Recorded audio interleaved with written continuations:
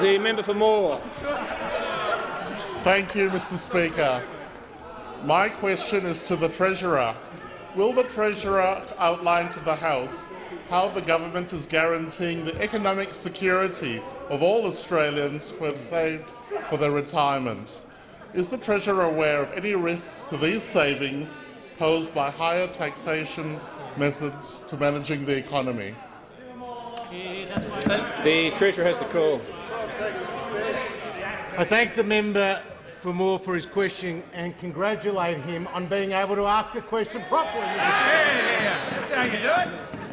Mr Speaker, the member for Moore is fighting hard for the more than 6,000 constituents in his electorate who will be affected by Labor's big $55 billion retiree tax, Mr Speaker.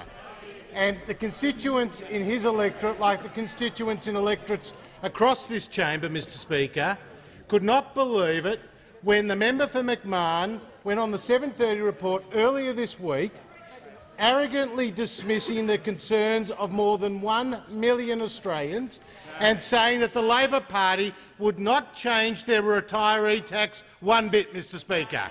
Not one bit. The member for McMahon said despite all the deep concerns across this country, the Labor Party will ignore those concerns and arrogantly dismiss them, and if the people don't like Labor's retiree tax, well, then don't vote Labor, he says, Mr Speaker. Good advice. Well, the reality is the people who are going to be hit hardest by Labor's retiree tax are those on lower income. Those on lower income. Over 80% have a taxable income under $37,000. And those hardest hit will be women, Mr Speaker, over half of whom are women and 2/3 of whom are over the age of 60, and about half of whom are either single or widowed. That is the effect of Labor's policy.